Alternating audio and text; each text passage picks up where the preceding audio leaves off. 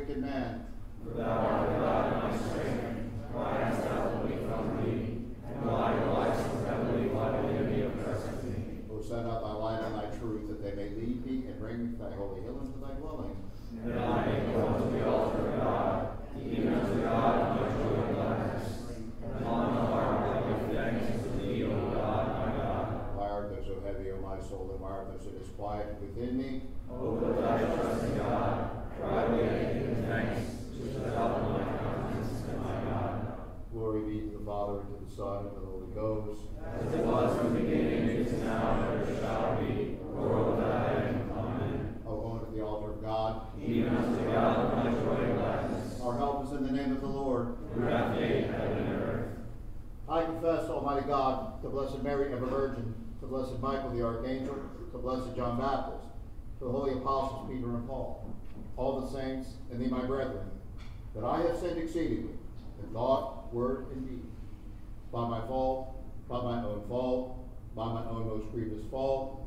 Wherefore I beg Blessed Mary, ever Virgin, Blessed Michael the Archangel, Blessed John Baptist, the holy apostles Peter and Paul, all the angels and saints, and thee, my brethren, to pray for me to the Lord our God. May Almighty God have mercy upon thee, forgive thee thy sins, and bring thee to everlasting life. Amen. I confess, Almighty God, to Blessed Mary, the Virgin, to Blessed Michael the Archangel, to Blessed John the Baptist, to the holy apostles Peter and Paul, to all the saints, and to thee, Father, that I have sinned exceedingly in thought, word, and deed, by my fault, by my own fault, by my own most grievous fault. Wherefore I beg Blessed Mary, the Virgin, Blessed Michael the Archangel, Blessed John the Baptist, the holy apostles Peter and Paul, all the angels and saints, and thee, Father, to pray for me to the Lord our God. May Almighty God have mercy upon thee, forgive thee thy sins, and bring thee to everlasting life. Amen. The Almighty and merciful Lord grant unto us pardon, absolution, and remission of our sins. Amen. Wilt thou not turn again and quicken us, O God? That thy people may rejoice in thee. Show us thy mercy, O Lord. And grant us thy salvation. Lord, hear my prayer. And let my cry come unto thee. Almighty God, unto whom all hearts be open, all desires known, and from whom no secrets are hid, cleanse the thoughts of our hearts by the inspiration of thy Holy Spirit, that we may perfectly love thee and worthily magnify thy holy name through Christ our Lord. Amen. Righteous art thou, O Lord, and true is thy judgment. Deal with thy servant according unto thy merciful kindness.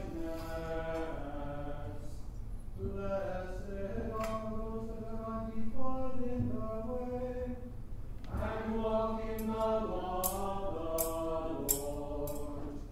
Glory to the Father, to the Son, and to the Holy Ghost. As it was in the beginning, is now, and ever shall be, world without end. Amen. Righteous art thou, O Lord, and true is thy judgment. Deal with thy servant according unto thy merciful kindness.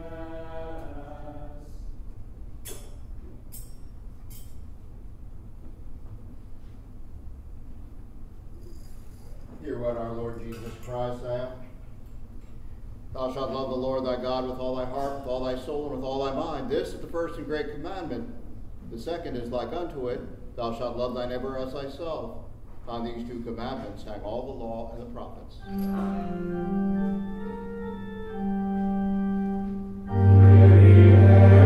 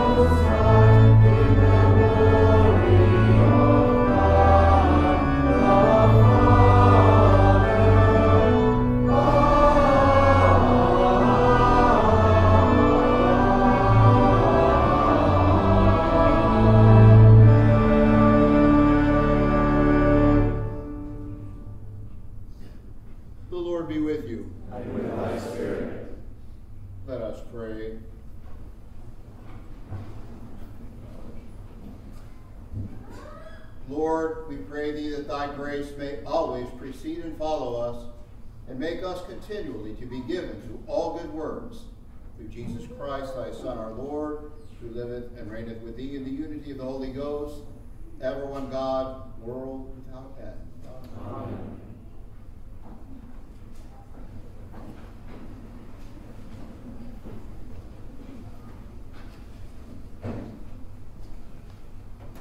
A reading from the book of Isaiah the prophet. Let me sing for my beloved a love song concerning his vineyard. My beloved had a vineyard on a very fertile hill. He dug it and cleared it of its stones and planted it with choice vines. He built a watchtower in the midst of it. He hewed out a wine vat in it. They looked for it to yield grapes, but it yielded wild grapes. And now, O inhabitants of Jerusalem and men of Judah, judge, I beg you, between me and my vineyard. What more was there to do for my vineyard that I have not done in it? When I looked for it to yield grapes, why did it yield wild grapes? And now I will tell you what I will do to my vineyard. I will remove the hedge, and it shall be devoured. I will break down its wall, and it shall be trampled down. I will make it a waste, and it shall not be pruned or hoed, and briars and thorns shall grow up. I will also command the clouds that he rain not upon it. For the vineyard of the Lord of hosts is the house of Israel, and the men of Judah are his pleasant planting. And he looked for justice, and behold, bloodshed, for righteousness, but behold, a cry. The word of the Lord. Thanks be to God. Blessed is the people whose God is the Lord, and blessed are the folk that he hath chosen to him to be his inheritance. By the word of the Lord were the heavens made, and all the hosts of them by the breath of his mouth.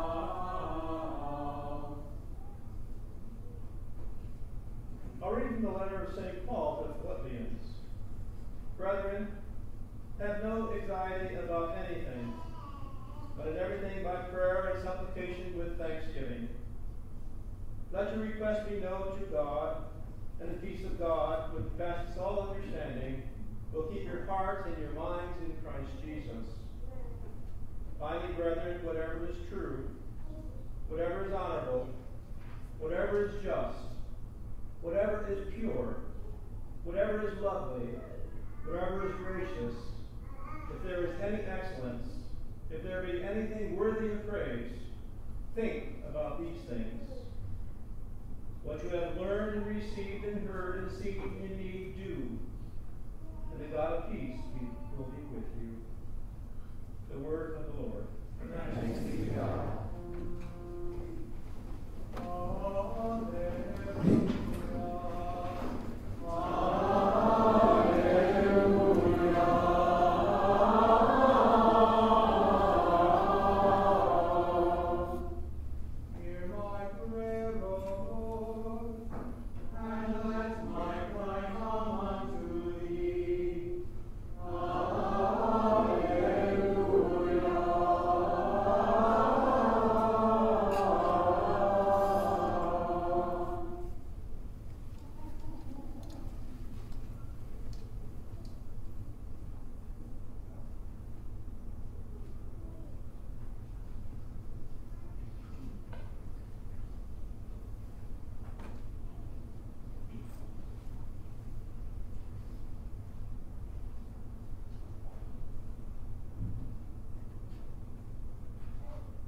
Lord be with you. And with thy spirit.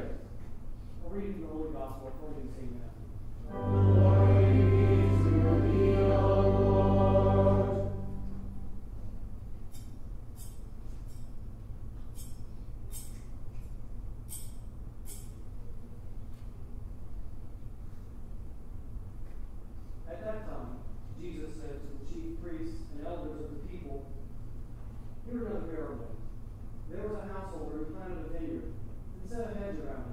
He dug a winepress in it and built a tower, and leased it to tenants.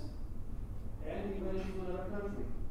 When the season of fruit drew near, he sent his servants to the tenants to get his fruit. And the tenants took his servants, and beat one, killed another, and stoned another. Again he sent another servant, more than the first, and they did the same to them. Afterward he sent his son to them, saying, They will respect my son. And when the tenants saw the son, they said to themselves, This is the heir. Come, let us kill him and have his inheritance. And they took him and cast him out of the vineyard and killed him. When therefore the owner of the vineyard comes, what will he do to those tenants? They said to him, He will put those wretches to a miserable death, and lease the vineyard to other tenants, who will give him his fruits in their season. Jesus said to them, Have you never read the Scriptures? The very stone which the builders rejected has become the cornerstone. This was the Lord's doing, and it is marvelous in our eyes. Therefore I tell you, the kingdom of God will be taken away from you, and given to a nation producing the fruits of it. The gospel of the Lord. Praise be to thee, O Christ.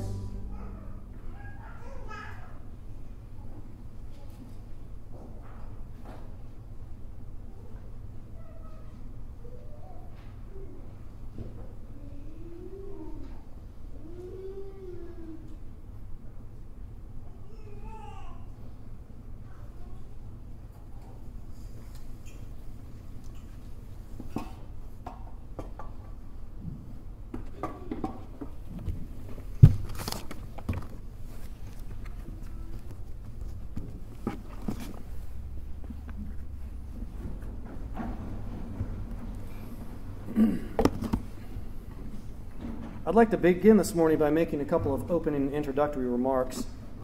The first is I'd like to set the stage for how this particular parable, the parable of the wicked tenants, takes place. We've been in the Gospel of Matthew chapter 21 for the past 3 weeks, and last week we had the tenets of the two sons. Remember, one son was a good son and one son was a bad son. And I just kind of want to review this real quick so that you understand the context in which this parable took place, because it's very, very helpful in understanding what we just read.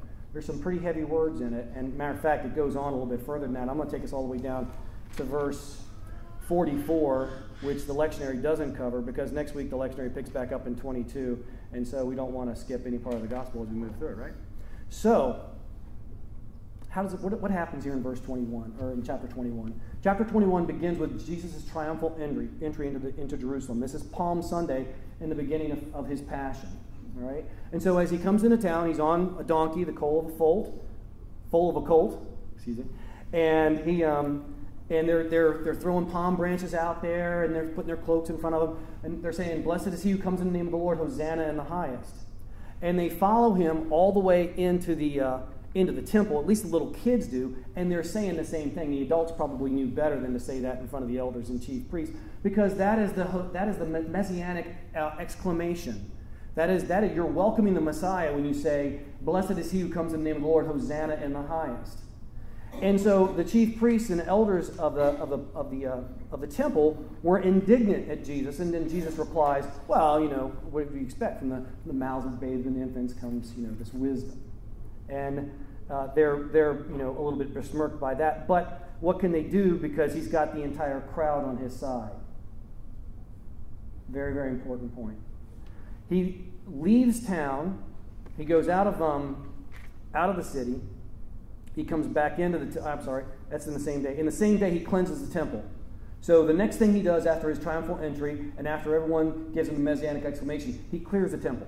Remember the money changers? He starts flipping their tables over. He makes a whip out of cords. He starts beating people left and right. Yes, gentle Jesus is beating people and calling them a brood of vipers and a den of thieves and so forth and so on. And he's throwing everybody out of the temple that doesn't belong there. They basically turned it into like a supermarket/bank. Okay? And he wasn't going to have any part of that commercial thing going on inside the church. He leaves town. Notice that he leaves town because he always has to get out of town, right? The crowd keeps him safe. And of course, his divine power, but via the crowd in this particular instance. And so he goes out into Bethany, outside the city. Remember, they arrested him at night, right? There weren't any crowds around. Okay? And even at that, he was outside the city, but of course, Judas betrayed him. But notice that pattern all throughout the Passion Week. He comes back into town, and what's the first thing he does? Before he gets into town, he sees a fig tree, he curses it. Okay? And this cursing of the fig tree is the touchstone for the rest of this particular chapter. Because why? The fig tree didn't produce fruit. Okay? If you don't produce fruit, cursed. Okay? And so that takes place throughout this chapter. And then the next thing happens is that the elders come up to him and they question his authority. What authority do you have to teach and to really knock over all of our friends' money-changing tables and etc.? And he says, well, answer me this question and I'll answer yours. John's baptism, was it from God or from man? Now, this is a sticky wicket for these guys. John the Baptist's ministry, to say that it was huge is an understatement. People came from all over the place to be baptized by this great preacher in the wilderness. It was so powerful that even the elders were kind of forced to go out there and get baptized themselves, or they would have been seen as, not on board with this great message, this great preacher, John the Baptist. The problem is that what does John the Baptist say about Jesus? Because everybody knows. I mean, he said it out loud. I saw the dove descend upon him. I saw the Spirit descend upon him like a dove. I heard the voice, this is my Son, in whom I am well pleased. Behold, the Lamb of God that takes away the sins of the world. He says that, and disciples start following him. Jesus made all these proclamations. So Jesus' ministry is directly tied to the ministry of John the Baptist. They are a continuation of the same thing. Indeed, John the Baptist was the greatest prophet, and indeed the Elijah that was to come. So when he asks them, tell me about John the Baptist's baptism, was it from man or from God? That's a serious question. If they say it's from man, the crowds will kill them. Back in these days, man, heresy was dealt with immediately and permanently. The crowds would have risen up and stoned these guys to death. That would have been the nice ending for them. It could actually be worse than that.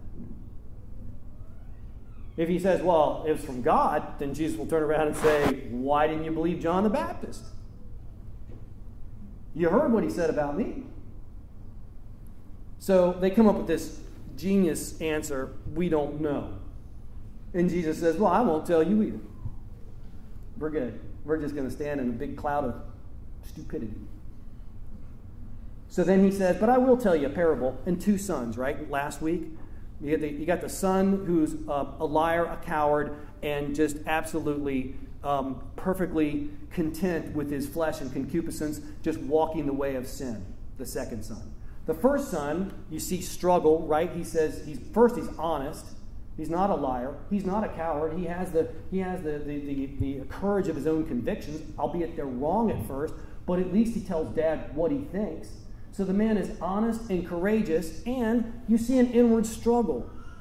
The man who does not struggle, okay, is the road to perdition. The man who struggles is the first son, who, while he doesn't start well, finishes really well. And even the chief priest says, oh yeah, the second son, he's the one who did the right thing. The first son, the one who said, no, Dad, I'm not going, but then actually goes.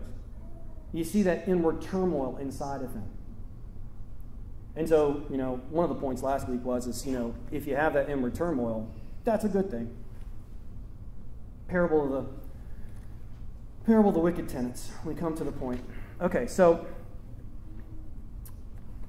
before we get there, let's talk real quick about the interpretation of Scripture. In the Catechism of the Catholic Church, the section on how to interpret Scripture gives us 4 senses in which Scripture can be taken. The literal sense, from which all other senses flow. The spiritual sense, where things are kind of set in a spiritual context. The allegorical and the anagogical, okay? All of them are pretty much self-explanatory, except that last one, anagogical. What are they talking about there? I'm going to use another word. It probably won't be helpful. If I see a bunch of blank faces, I'm going to go do some more explaining. Eschatological? Okay. So anyway, what that means is things that concern the consummation of time. The eschaton, the last day. In some circles, this would be called the historical redemptive approach to Scripture. Looking at Scripture as the history of redemption. And so it's telling the story of God's dealing and redeeming man through time. So this would be one way of looking at it. Now, this morning, I would like us to go ahead and take a look at this passage, first in the anagogical sense, and then finally in the allegorical sense. Okay. So, what is... Actually, it's funny. When I was reading some commentators this week, the first thing I read in this comment, by the way, you can read books on what the Bible says, and some of them are good and some of them are bad, just to let you know that. So if you read a book, it's just one book on what the Bible says, somebody's opinion of what it means, take it with a grain of salt. You may want to read 3 or 4 before you come to some sort of conclusion. The first one said that this passage in no way has any kind of supersessionist meaning. The first thing I did was look up the word supersessionist, because even Word doesn't recognize it as a word. Okay? But what it means is that there's no sense in which Jesus is removing the Jewish leadership and replacing them with another leadership. Okay? And they said this because, heaven forbid that we be anti-Semitic. The funny thing is that there's nothing anti-Semitic about God relieving the current Jewish leadership and replacing it with what? Jewish leadership. I mean, who do you think Peter was? Who do you think the 12 apostles were? How is it anti-Semitic that he would take these Jews and say, no, you're not going to run anymore, and put Peter and the 12 in charge of it, and Paul? I mean, these guys are Jews. So there's nothing anti-Semitic about Jesus removing the Jewish leadership. You find that a lot. I noticed that there was a lot of that backblast that came to the filmmaker who made the Passion of the Christ. He's anti-Jewish. I'm kind of like, no, all the followers of Jesus, to start off with, were Jews. Now, it's true that most of us probably here aren't Jews. We're probably not children of Abraham by nature, but we're all engrafted into it. We're all adopted children of Abraham. You know that, right? Okay. So, excellent. So look at the vineyard. Okay, what is the vineyard? The vineyard is the church. Remember, we're going back to this parable now. Remember the gospel. I know it was just a minute ago, but okay. So there's a guy who builds a vineyard. He puts tenants in charge of it. They don't like the tenants. He sends them guys to get some fruit. They kill those guys. He sends his son. They kill the son, and that's the end of it. Okay. So the vineyard is the church. Okay. Who are the tenants? Tenants are the Jewish leadership, the guys he's talking to. Remember, he's in this ongoing argument with the elders. That's the context. That's why you have to understand chapter 21. It's an argument with the elders, but who's standing over here? Of the crowd. Right? They're here during the daytime. At nighttime, he skedaddles along with the crowd. All right? So that's the context that's taking place here. So they're half looking at Jesus and they're half looking over here. Because they're deathly afraid that if they say something out of place, like John's baptism wasn't from God, they're going to end up in huge trouble with the crowd. And by huge trouble, I mean torn to pieces and killed. All right? So, who are the servants that were sent before the Son? The Old Testament prophets.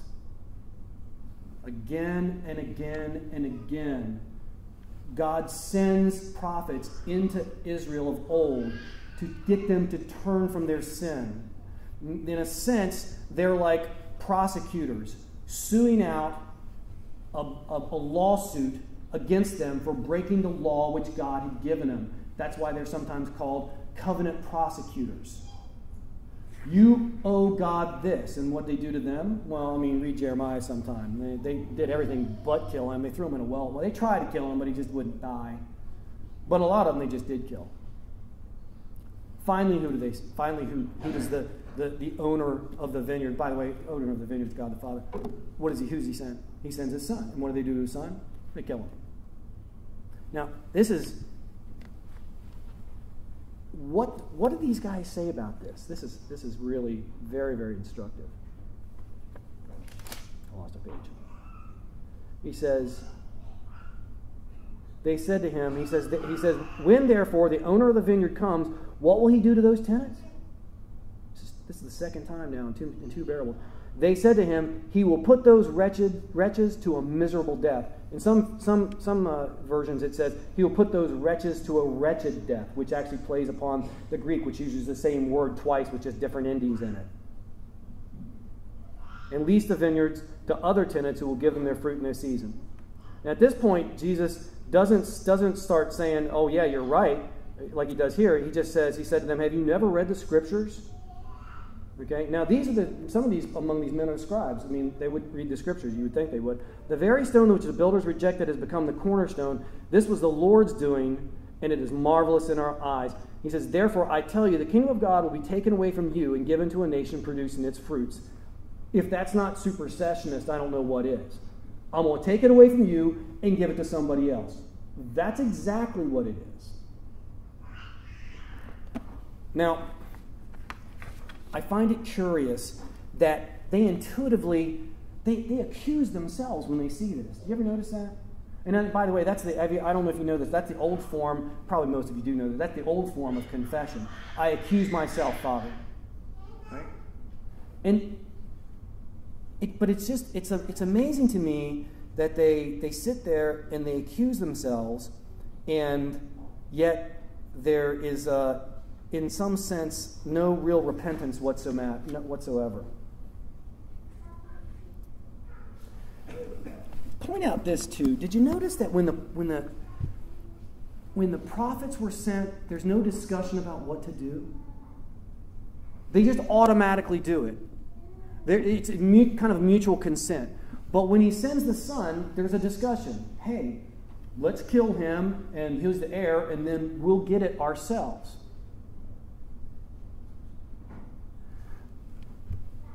Why do you think that is? Why do you think they have a discussion? Well, I'm just going to speculate here. You see,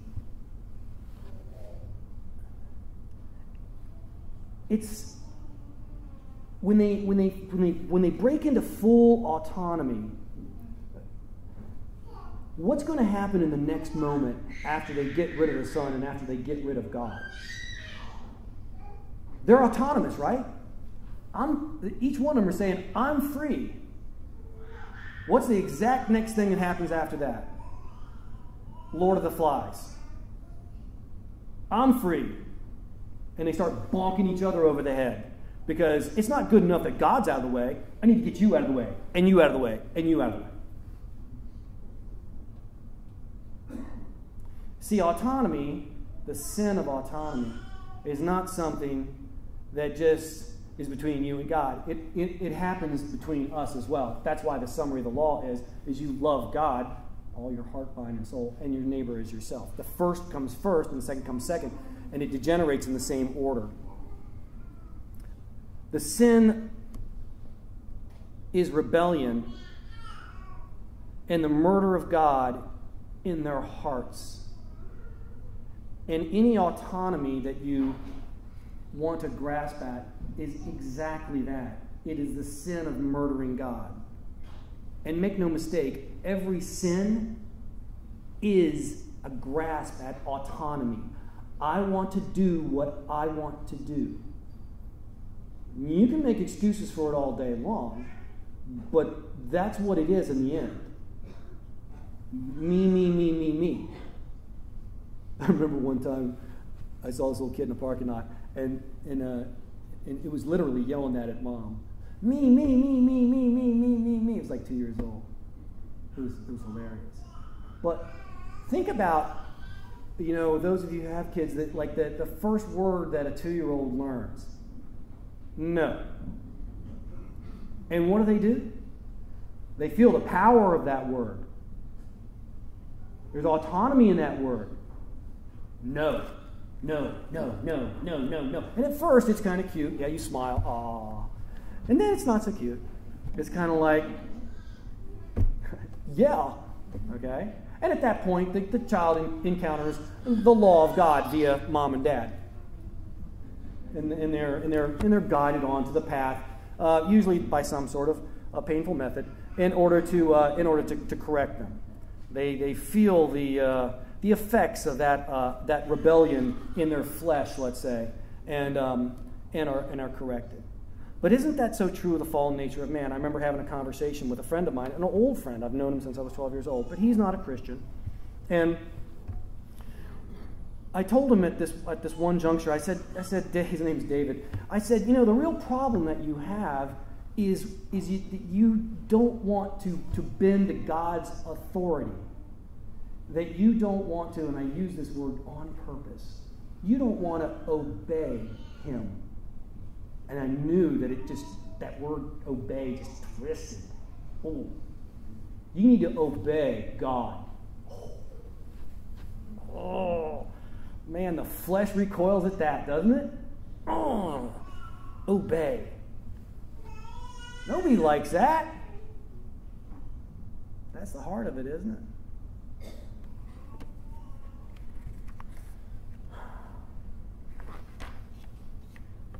Okay, let's look at verse 44, and we'll finish here.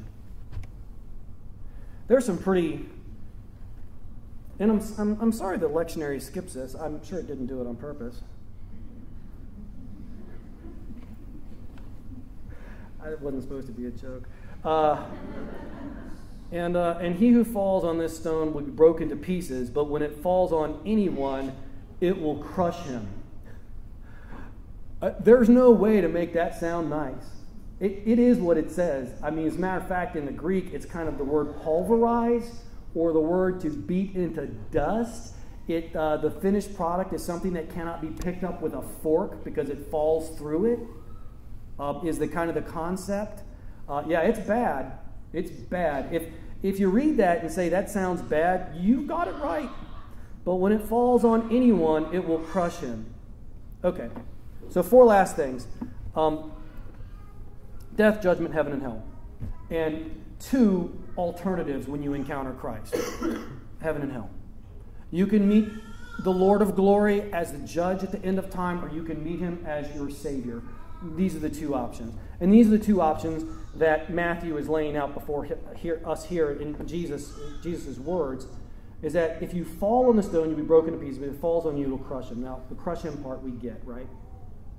Does anyone think for a second that somehow being crushed is a good thing? I didn't think so. Okay. So then what's this broken thing? Okay. Psalm 51. This is the psalm. This is when David is repenting of his sin with Bathsheba. After Nathan comes to him, gives him a parable about the lamb and the guy who took the guy's lamb, and he's, I'm going to kill that person, and you're the man. And David's struck to the heart. And he says, have mercy on me, O God, according to your merciful love, according to your abundant mercy. Blot out my transgression. Wash me thoroughly from my iniquity and cleanse me from all my sin. For I know my transgression and my sin is ever before me. You're familiar with that psalm. It's one of the 7 penitential psalms.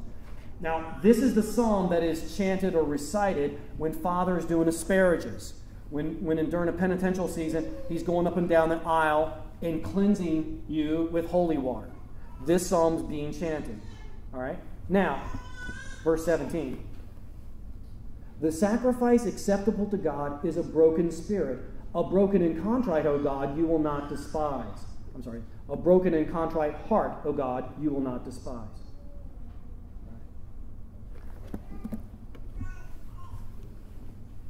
In order not to be crushed by the Lord of glory, and I pray that I'm probably at this point preaching to the choir as it were about this, but nevertheless, we need to always remind ourselves, okay, that the place where we need to be is when we encounter Christ to be broken in heart, broken in spirit. That's the sacrifice that God will accept. And it doesn't just happen once and you move on. This is a daily repentance. It's in the morning. It's in the afternoon. It's whenever you realize that you acted out in disobedience, that you acted out in autonomy against God. A constant returning to Christ, broken for your sin. A faithful and frequent use of that confessional back there, where you accuse yourself.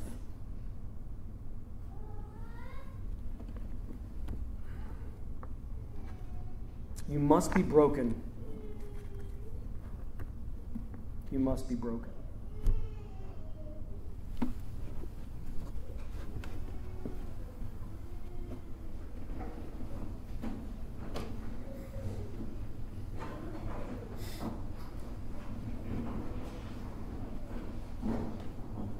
I believe in one God, the Father Almighty, maker of heaven and earth, of all things visible and invisible, and in one Lord Jesus Christ, the only begotten Son of God, begotten of his Father,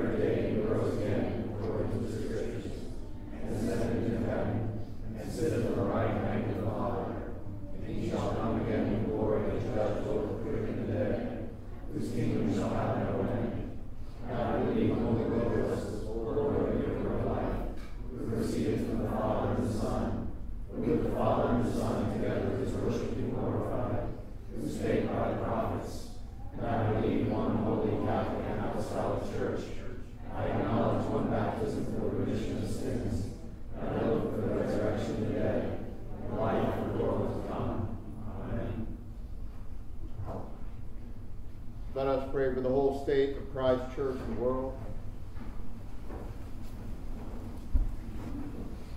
Almighty and ever-living God, who in thy holy word has taught us to make prayers and supplications and to give thanks for all men, receive these our prayers which we offer unto thee in thy divine majesty, beseeching thee to inspire continually the universal church with the spirit of truth, unity, and concord.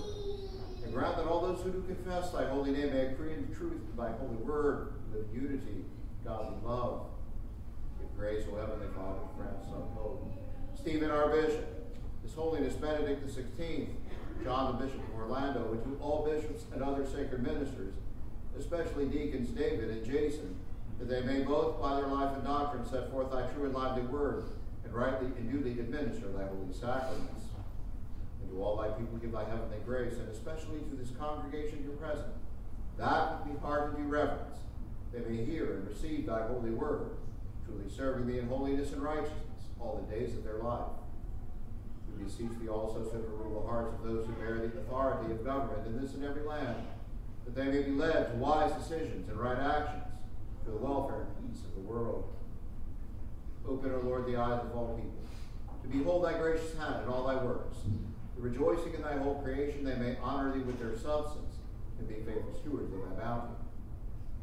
And we most humbly beseech thee of thy goodness, O Lord, to comfort and succor all those who in this transitory life are in trouble, sorrow, need, sickness, or any other adversity.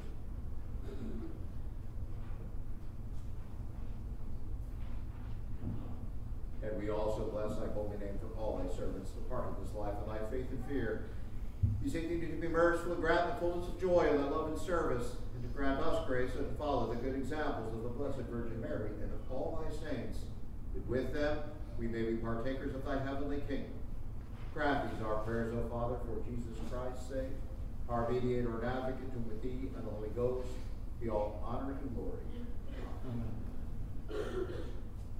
Ye that do truly and earnestly repent you of your sins and are in love and charity with your neighbors, and intend to lead a new life on the commandments of God, and walking from henceforth in his holy ways, draw near with faith, make your humble confession, Almighty God, meekly kneeling upon your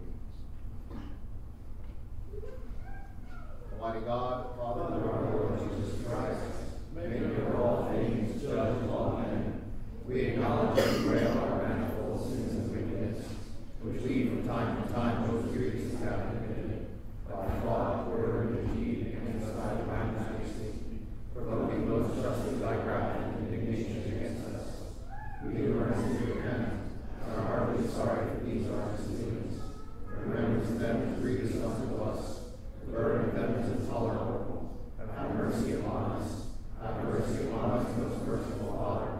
For thy Son, our Lord Jesus Christ's sake, forgive us all that is past, and grant that we may ever hereafter serve and please thee in this life, to the honor and glory of thy name, through Jesus Christ our Lord. Amen. May Almighty God, our heavenly Father, of his great mercy, hath promised forgiveness of sins to all those who with hearty repentance and true faith turn unto him. Have mercy on us, pardon and deliver us from all our sins, confirm and strengthen us in all goodness, to bring us to everlasting life through Jesus Christ our Lord. Amen. Hear what comfortable words our Savior Christ said to all who truly turn to him. Come unto me, all ye that travail and are heavy laden, and I will refresh you. God so loved the world that he gave his only begotten Son, to the end that all that believe in him should not perish but have everlasting life. Hear also what St. Paul saith. This is a true saying worthy of all men to be received. That Christ Jesus came into the world to save sinners. Hear also what St. John saith. If any man sin, we have an advocate with the Father, Jesus Christ the righteous, and he is a propitiation for our sins.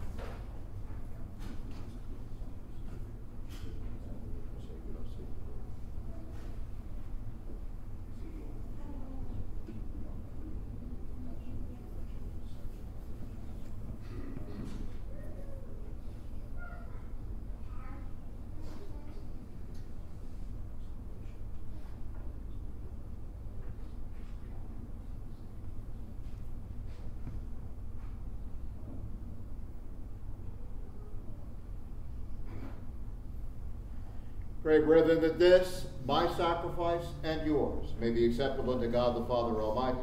May the Lord accept the sacrifice of thy hands, the praise and glory of his name, for our good and good of all his holy church.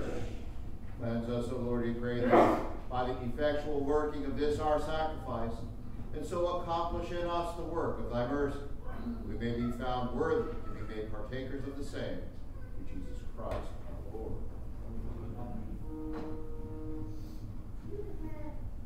The Lord be with you. And with thy spirit. Lift up your heart. We lift them up unto the Lord. Let us give thanks unto the Lord our God.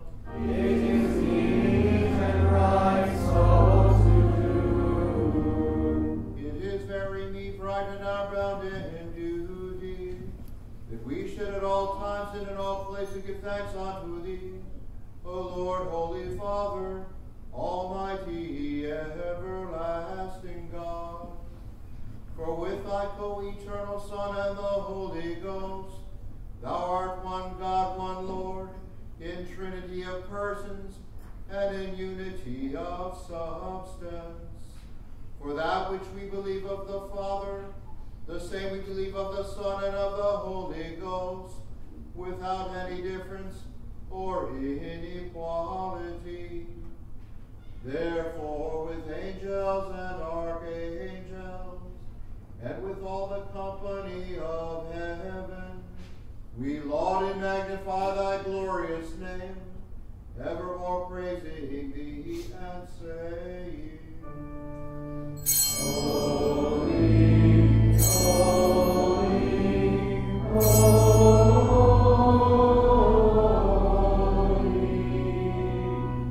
Lord God of hosts, heaven and earth are full of thy glory. Glory be to thee, O Lord Most High.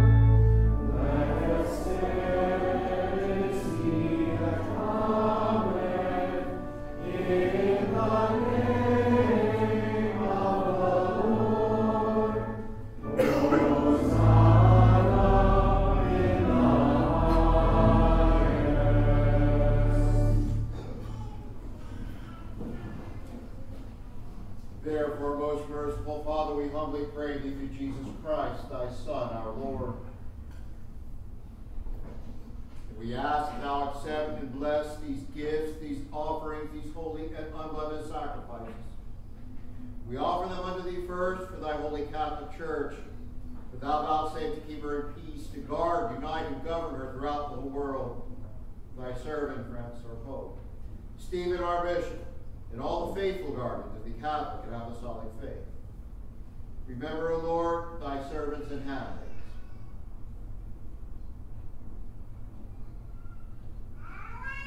And all who here around us stand whose faith is known unto thee, and their steadfast is manifest. On whose behalf we offer unto thee, or who themselves offer unto thee, this sacrifice of praise. For themselves and for all who are theirs, for the redemption of their souls, for the hope of their health and well-being, to offer their prayers unto thee, the eternal God, the living and the true. United in one communion, we venerate the memory first of the glorious ever Virgin Mary, Mother of our God and Lord Jesus Christ. The blessed Joseph, her spouse, was also with thy blessed apostles and martyrs, Peter and Paul, Andrew, James, John, Thomas, James, Philip, Bartholomew, Matthew, Simon, and Thaddeus, Linus, Cletus, Clement, Sixtus, Cornelius, Cyprian, Lawrence, Chrysogonus, John and Paul, Cosmas and Nathan, and of all thy saints. Grant that by their merits and prayers we may in all things be defended with the help of thy protection. We beseech thee, dear Lord, graciously to accept this oblation from us thy servants, and from thy whole family. Order thou our days in thy peace, and bid us to be delivered from eternal damnation, to be numbered in the fold of thine elect. Vouchsafe, O God, we beseech thee in all things, to make this oblation blessed, approved, and accepted, a perfect and worthy offering, that it may become for us the body and blood of thy dearly beloved Son, our Lord Jesus Christ, who the day before he suffered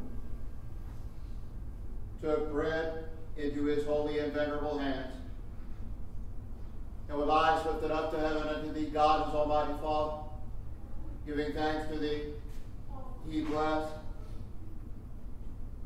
broke, and gave it to his disciples, saying, take this, all of you, and eat of it, for this is my body, which will be given up for you.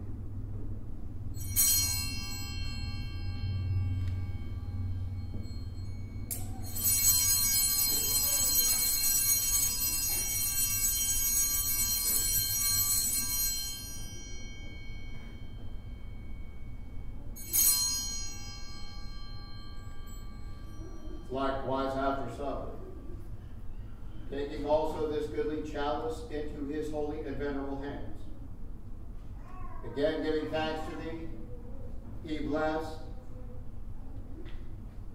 and gave it to his disciples, saying, take this, all of you, and drink from it, for this is the chalice of my blood, the blood of the new and eternal covenant, which will be poured out for you and for many for the forgiveness of sins. Do this in memory of me.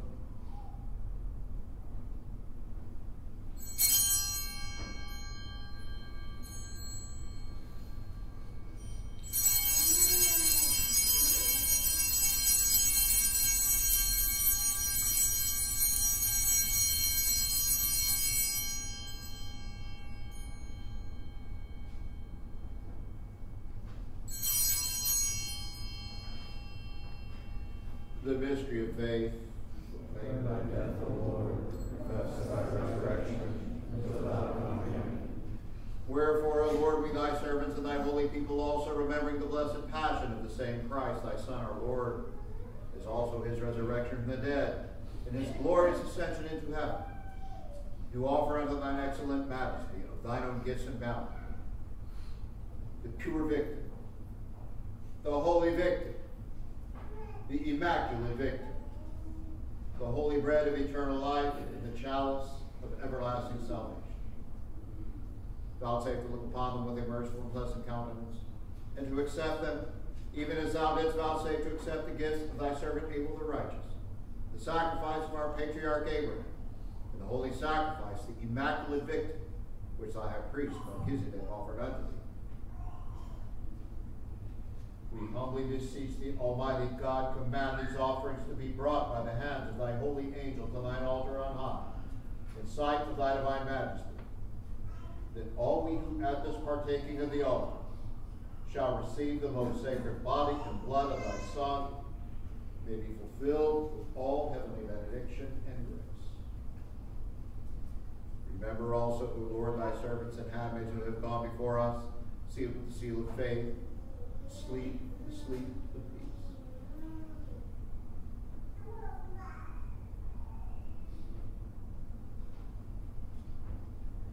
To them, O Lord, and to all that rest in Christ, we beseech thee to grant the abode of refreshing, of light, and of peace.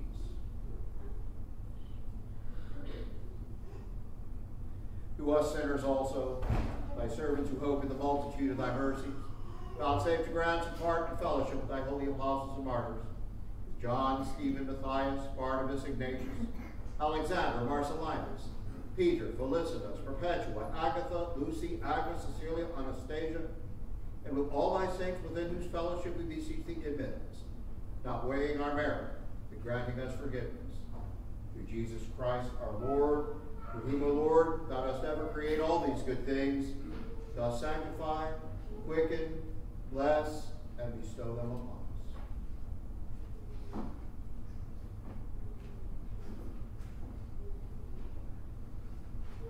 By whom, and with whom, and in whom, to thee, O Father Almighty, in the unity of the Holy Ghost, be all honor and glory throughout all ages, world without end. Amen.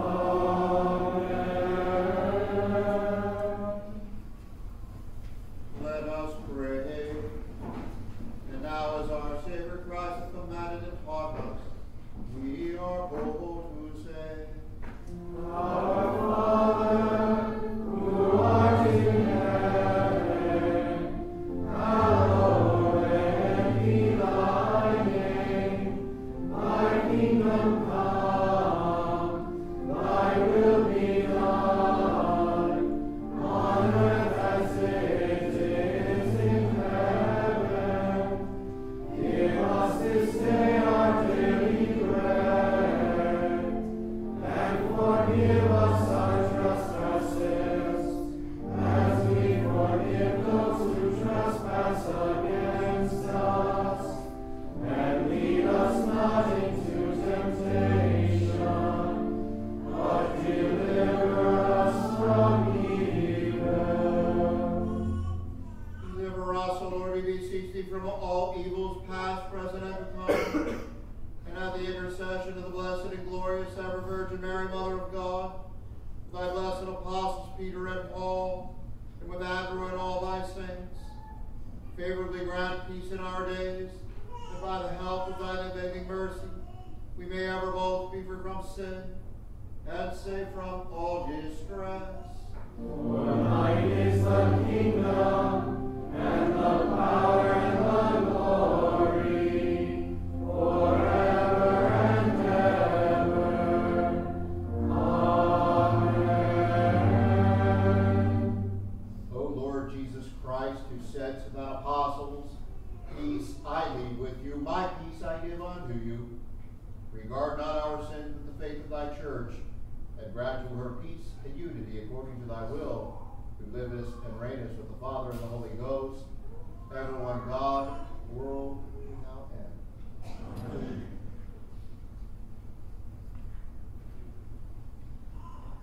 The peace of the Lord be always with you.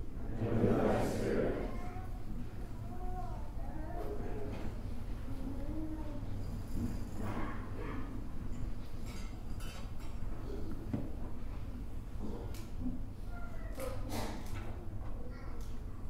Christ, our Passover, is sacrificed for us.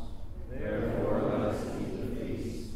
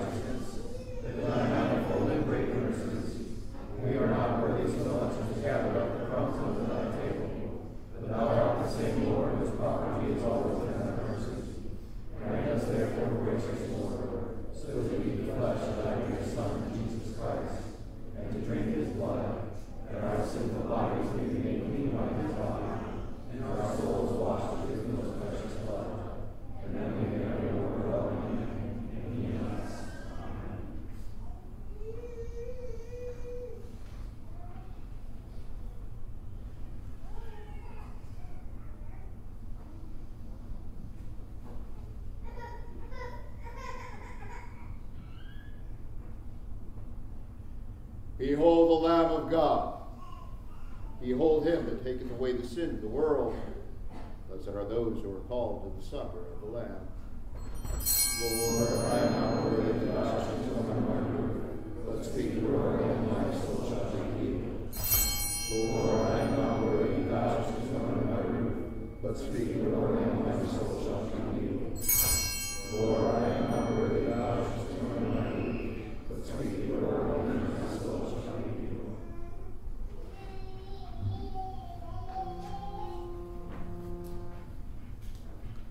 Promise unto the Lord your God and keep it, all ye that are round about him, bring presents unto him that ought to keep it. We shall refrain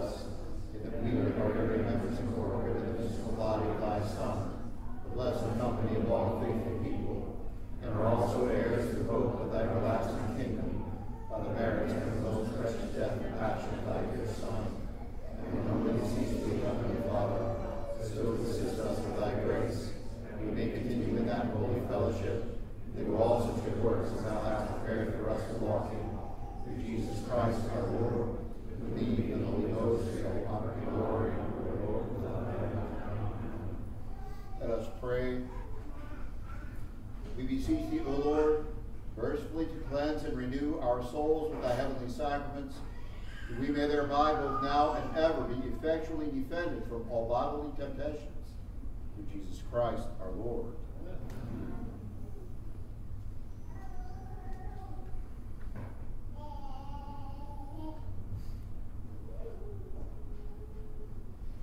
The Lord be with you. And with thy spirit. The peace of God, which passeth all understanding, keep your hearts and minds in the knowledge and love of God and of his Son, Jesus Christ our Lord. Benedicat vos omnipotens Deus, Pater et Filius et Spiritus Sanctus.